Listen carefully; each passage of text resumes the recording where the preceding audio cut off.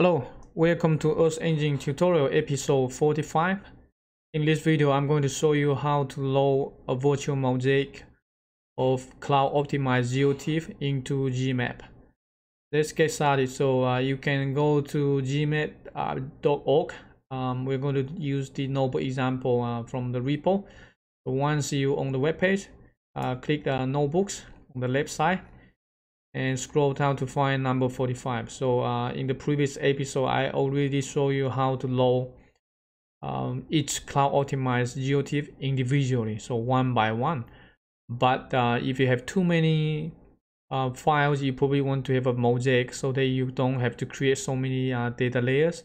So this is what this tutorial is about. So click the Code Mosaic, and once it's open, you can take a look at the source code here. It's very short, so there's only a few lines of code in here.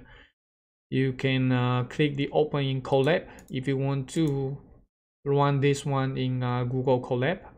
You're welcome to do that. So you can also download this one to run on your local computer if you have GMap installed. So for me, I'm going to go to the GitHub repo, right click, and then from here, examples, notebooks, scroll down to see number 45, and then click the raw button, right click, save as, and save to my downloads folder, and then open your browser, not your browser, your file explorer, and also your Anaconda prompt or your terminal. So once you're here, just conda activate GE, and then Jupyter notebook, then click. So from here, let's open the notebook and go through step by step. For this video, you need to install the GMap, and I have not, because this new function is added to the repo, so I have not released a new version yet. So I'm going to show you here. If you go to the repo, if you click the commits, this was just added yesterday, so it has not been added to a new release yet. And if you're running this one right now, you might need to update the package. So all you need to do, import the library, and then you can hit Ctrl/ on your keyboard to uncomment this one, and then you can run this one. So basically this function will update the package from GitHub, so install the latest one. So since I already have that, so I don't need to run this one. And then we can create an interactive map. So you might not be familiar with this one. So since this is like Cloud Optimized GeoTIFF, we are not really using Google's engine, so actually we don't have to initialize Google's engine. So if you run this one in Google Colab, you basically you don't have to authenticate Google's engine. You can use this one, so in that way you can, but you still need to install it on Google Colab. And so execute, right? We have the map. Then we can talk about like the GeoTIFF.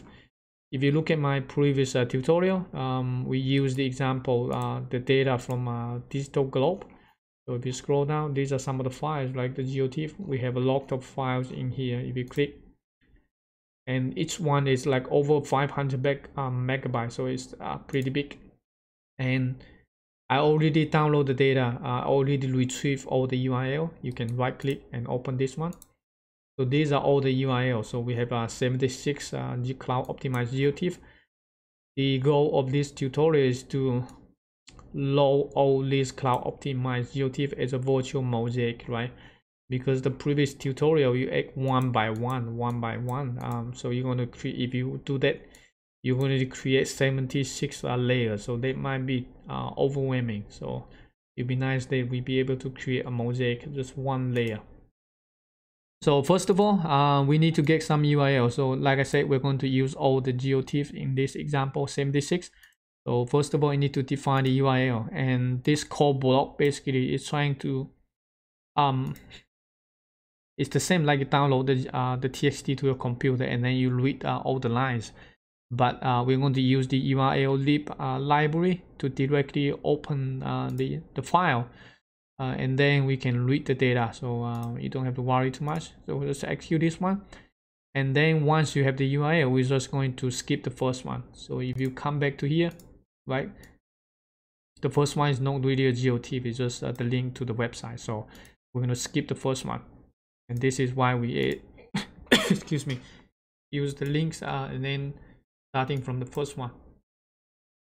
And if you want to look at the content, you can control slash and then control enter, so you can see all the URL. So right now this is a list, and then each item in the list is a URL, and this is very important because this is the one that we need in order to add those as a virtual mosaic. So this is the function we're going to use. It's called add Code Mosaic. You can put your cursor inside the function and then shift tab on your keyboard to bring up the parameters. So the first one is the links, the second one is the name, is the layer. So the name is the one that's going to show up in the layer control group.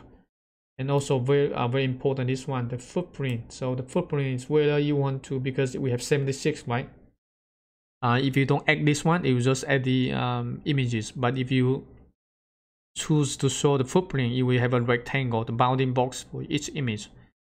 And also the verbals is whether you want to print some text or not, because we are trying to create a mosaic. Sometimes it might take a long time, so you want to have some, maybe some info on the users that you are creating the mosaic or something like that. So maybe there's just this one. So this is what is meant by verbals. It's basically give you some hints about what is going on right now in this function, because on the left here it's a star. Basically this function is running, but depends on how many files or you are using, it might take a while. So and so right now it's basically creating the footprints of a 76 Cloud Optimized GeoTIFF. Once it's done, it's going to have another text message in here. Okay, it's finished. So the footprint layer has been added. And you can also show the map in here at control layer. So you don't really need to have this one. It's already have that in here. The last two lines, this is just for if you use Google Colab, you want to show the layer control at the end. So we can execute this one, and as you can see, right, we have all the layers pretty nice. If you zoom in, right, you have all the footprints showing up, and so the image are going to load up slowly. It might take some time, but it should be there, right? And you can turn the footprints on and off. Right, so those are all the images that we use from the list, and all at once. So now we only have one layer, so right, the footprint and also the images. Right, so those are all the footprints created. There are also some here in Colorado, so you can also zoom in. You can turn this on and off. Right.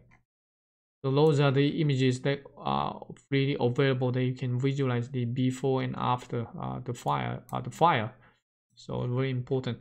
And if you're trying to download this data altogether, it might take you a long time, because each file, like I showed in the previous tutorial, is like over 500 megabytes. So think about that.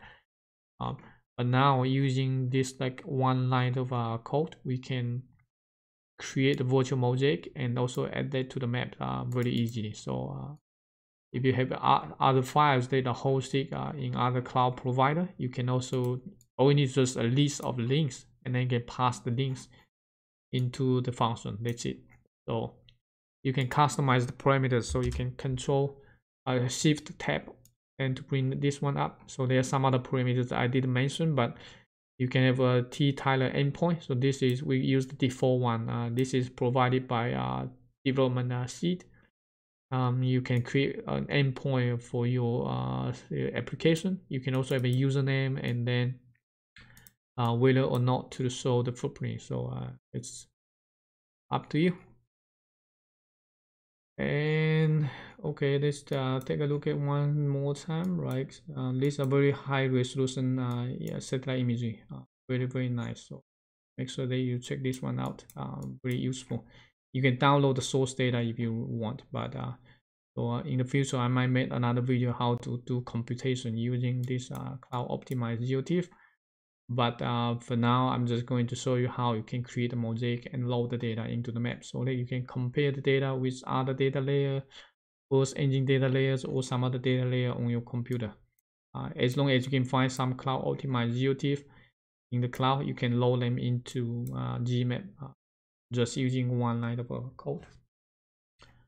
Okay, that's all for this tutorial. If you enjoyed this video, please consider hitting the like button and subscribe to my channel. Hope to see you in my next video. Take care. Bye bye.